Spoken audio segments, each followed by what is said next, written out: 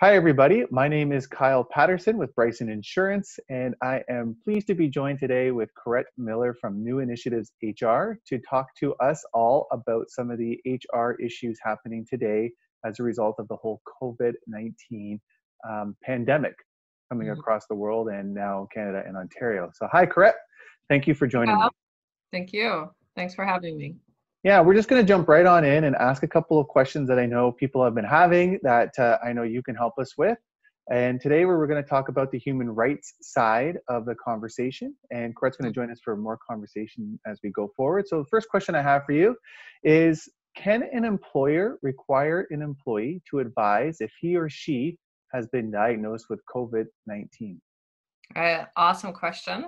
I will just let you say too that a lot of the answers that I'm coming from or that I'm going to have is from me doing connections with different law firms throughout Ontario, because this is an ever-changing world. The legislation's changing on a daily basis, and how normal standard practices would be, and what we're going to find mostly online when people go onto the normal resources is not going to be the same. From the most recent articles that have come out from employment lawyers, the answer to that is yes. And normally, employers are not allowed to ask for any form of diagnosis. It's usually just a prognosis around a person's disability or health concerns when they are going on any form of leave. However, because of the COVID-19 and what's happening in our workplace, it is mandatory that they disclose, and that it's okay for an employer to share or ask. So Okay. there's not going to be a breach of privacy, basically. Perfect. Thank you. Yeah, and I know that's outside the norm. And similar vein question, can an employer require that employees actually disclose or advise if they've been in close contact with someone who's been diagnosed with COVID-19? Yes, the employer can definitely ask the employee to disclose if he's been in contact or diagnosed. Sure, so very similar again to the first question. They're not breaching the privacy. They can even say that they could be in a compromised position as well, so they don't have to then disclose what their existing condition is. So let's just, for example, say someone has severe asthma, right? And then they've been in a compromised position, and due to my existing condition, I've been compromised and exposed. So therefore, they can disclose that they were in a compromising position and around someone COVID ID, but they don't have to disclose their existing condition.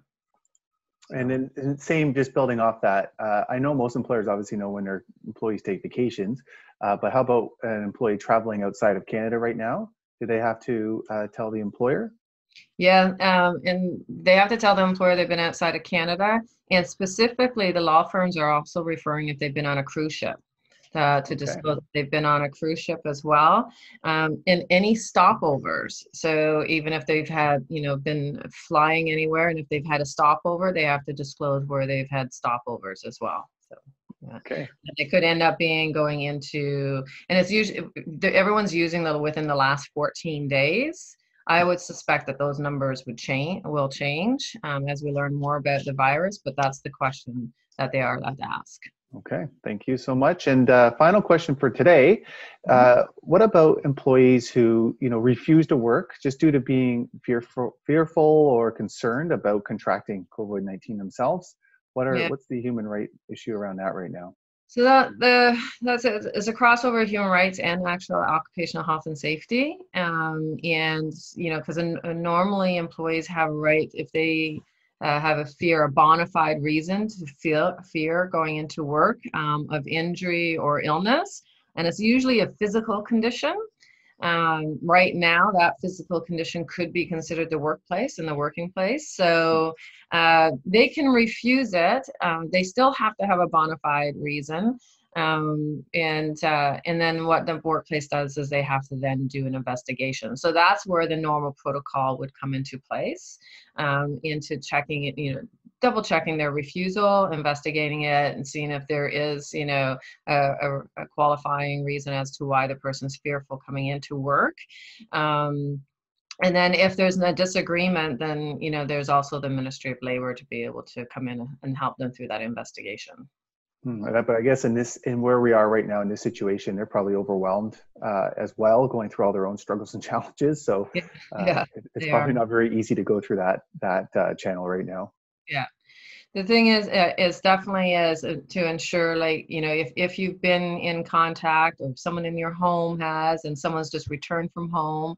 But I am getting requests where clients are phoning me saying that they've had an employee away. So other employees are refusing to come into work because that employee's been away. However, that employee's been asked to stay at home, self-isolation. So therefore, you know, that doesn't justify as a fear for not coming into work because you've had a coworker away. Because Right. all employers are putting in that guideline to stay at home and do the self-isolation. So 14 Yeah, days. I'm one of those people. Okay. Yeah. Well, So, thanks for jumping on and answering some questions today. You're a great resource to all of our clients in our community as well. And you know, if anybody listening to this has additional questions, feel free to reach out to myself, and I can connect you with Corette, or we can answer it in a future session like this. So thanks, Corette. Have a great day. And thanks, Kyle. You too. bye-bye. Bye-bye.